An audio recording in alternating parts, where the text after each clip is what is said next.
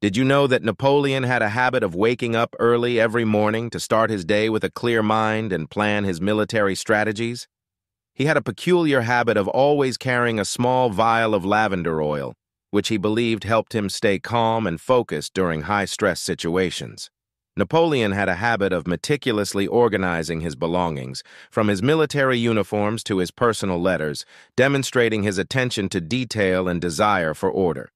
He developed a habit of constantly chewing on a piece of licorice root, which he believed helped improve his concentration and alleviate stress.